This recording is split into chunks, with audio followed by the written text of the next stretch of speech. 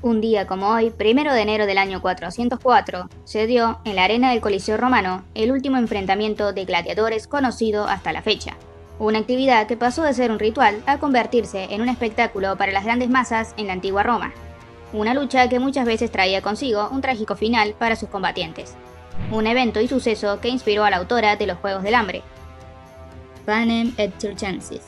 Hablemos de el último combate de gladiadores romanos.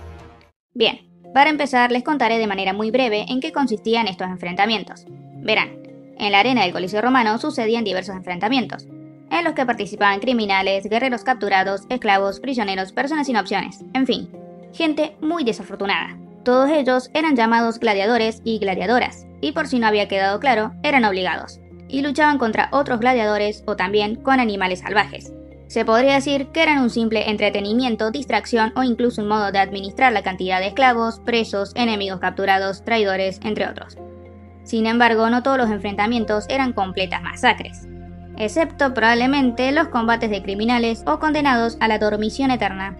De todas formas, si bien las luchas eran un poco brutales, había menos probabilidades de perder la vida, debido a diversas cuestiones, especialmente financieras. Los gladiadores, en su mayoría, eran voluntarios y además eran entrenados. Y sí, en aquel entonces la libertad era un lujo inalcanzable para muchos, y algunos guerreros soportaban semejantes peligros para poder comprar su libertad con el dinero obtenido y la fama ganada. Aunque también es verdad que había varios hombres o mujeres libres que peleaban en la arena, pero los detalles serán para otro video. Lo cierto es que estos enfrentamientos sin lugar a dudas fueron terribles, y dicho espectáculo se había intentado detener muchas veces, pero sin éxito. Supongo que algo que perduró por tanto tiempo y logró entretener al pueblo era muy difícil de darle fin. En determinado punto de la historia, el combate y entretenimiento romano se venía abajo. Se dice que por problemas de presupuesto, ya que había que mantener a los gladiadores y al espectáculo en general. No obstante, estas prácticas que se nos hacen tan horribles y crueles en la actualidad, en su momento no se veían tan así. Por eso es que la mirada o postura de la religión cristiana hacia estos actos atroces los desestabilizó un poco, siendo señalados como inmorales. Alrededor del año 325, Constantino el Grande únicamente permitió la participación voluntaria, tachándolo de espectáculo sangriento. Se dice que la gota que colmó el vaso fue el apedreamiento de un monje cristiano que se había lanzado a la arena del Coliseo con el fin de detener la lucha. Sin embargo, su accionar no fue bien recibido, lo que llevó a una lluvia de piedras que acabó con el pobre hombre, llamado Telémaco, por lo que el emperador Honorio prohibió finalmente estas prácticas el 1 de enero del año 404.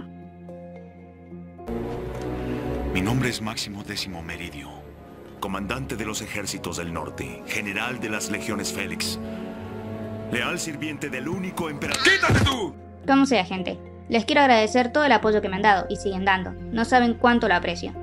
2022 fue un año difícil, con duros golpes y caídas, situaciones complicadas que nunca creí que me pudieran pasar. Creé este canal en un momento oscuro con la esperanza de que con él pudiera salir de allí. No resultó como pensaba, la verdad, pero estoy muy feliz con el apoyo recibido. No saben la alegría que me da ver, aunque sea tan solo un like, luego de unas horas de haber subido algo. Una señal que me diga que una de las personas que vio el video le gustó. Y los comentarios apoyando realmente es algo mágico. Espero este año poder llegar más lejos, tal vez hasta esa meta soñada. Como sea, de todo corazón, gracias y feliz año nuevo.